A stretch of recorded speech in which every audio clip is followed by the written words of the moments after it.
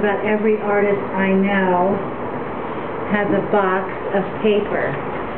We save paper. I'm going to do something with those. And then I cut these for a book.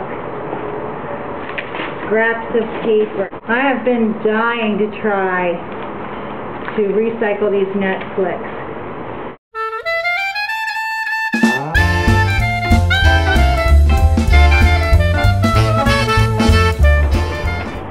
These little sticker things right here, I'm going to tear them out because I don't think I want those to be, they might cause a problem. And then you're going to cover it with water. I'll let mine sit overnight.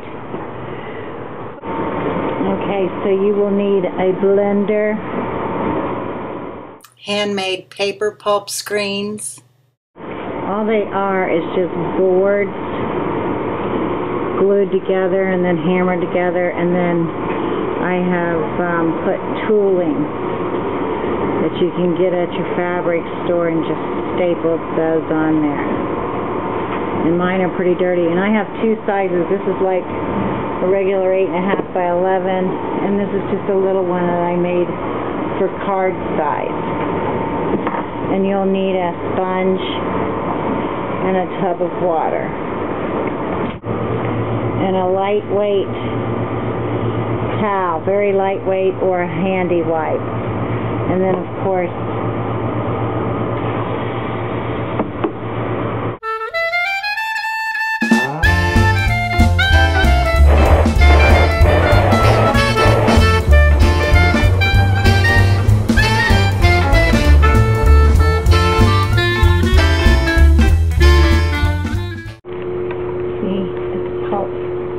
I'm going to use this one first. And what you do, that might be a little too thick. So I think I'm going to add some more water to it in a minute. Let's go over here. And then you're going to take this and you're going to lay it down on your towel or handy wipe, and in this case I'm going to try a t-shirt, and then we're soaking this up, soaking the excess water up, oops, and dumping it back in. And you want to get as much of the water out as you can, and then you gently remove your screen. I'm going to flip that over and gently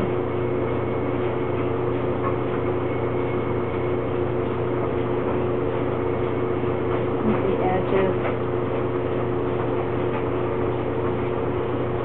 and then you just let it dry. Okay, before each piece of paper that you do, stir your pulp up again. Okay, now I'm going to be using the larger one. You see it separate like that? I'm going to push a little more on there to it. And then let it drain a little. And we're going to go over here and we're going to flip it onto.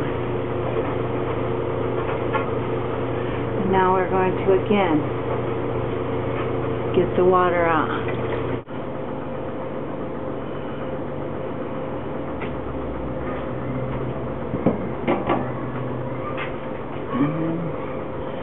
Take your paper. It's 5 o'clock. Flip it over. Gently.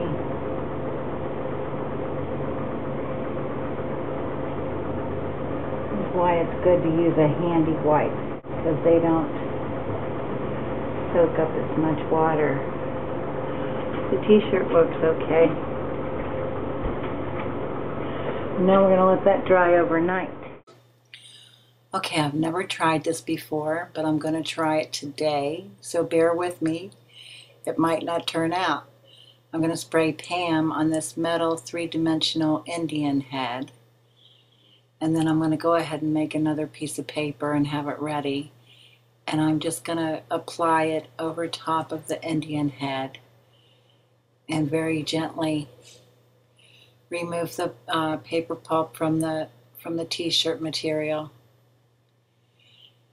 And I'm just going to kind of try to mold it very gently to this Indian head's face and headdress and the rim. What it is a lid to a little jewelry box type thing. And I'm just going to mold that around and let it dry overnight. And I'll come back tomorrow and finish working on this when it's dry. And then just make sure that you go ahead and you rinse those off right away. Otherwise, it's almost impossible to rinse them off. So if you're using the t-shirt, it's kind of thick. I think the handy wipes work better. But next time I'm going to try this thin, very thin cotton dishcloth and see what happens.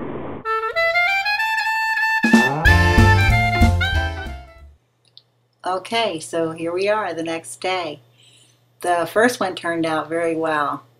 It was very thick. It was thick, just enough thickness. I thought it was going to be too thick, but here you can just about see where the pulp didn't get over top the whole page. See that where the light goes through? So you want to make sure that your pulp is very thick. And I'm really tickled with this. This turned out fantastic. So I think I'll probably be doing more of those in the future. Try to find some interesting looking 3-dimensional objects to make out of paper. Isn't that cool?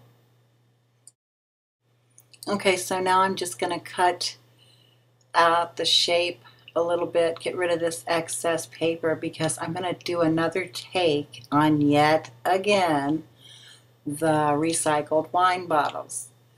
And I got the idea simply by seeing a wine bottle sitting on the counter when I was looking at the way this turned out. Well, I am going to use this really strong jewelry glue because the bottle's glass, and this paper for the 3-dimensional Indian head is a little thick, so I want to make sure that it stays on the bottle. So I'm using this because I think Elmer's glue might slide off, right? So I'm going to go ahead and put some Elmer's glue on the paper as well. Like I said, bear with me. I've never done this before, so I just want to, I'm just trying different things out, and that's what you have to do. You just have to experiment and see what works and what doesn't. And it might take a few tries, but it's fun and it's worth it. Okay, so the next day, that glue is dried and the Indian head has stayed on. So now I'm just going to put some more of this Elmer's wood glue, and I've made some more paper. I'm going to wrap the entire bottle in paper, because I had all this leftover pulp and I didn't know what to do with it and I didn't want to throw it away. So I just keep applying small pieces of the paper pulp to the bottle, gently pressing and smoothing out any air bubbles underneath, because I don't think air bubbles would be a good thing. Just in little increments, one by one, and this is what I got.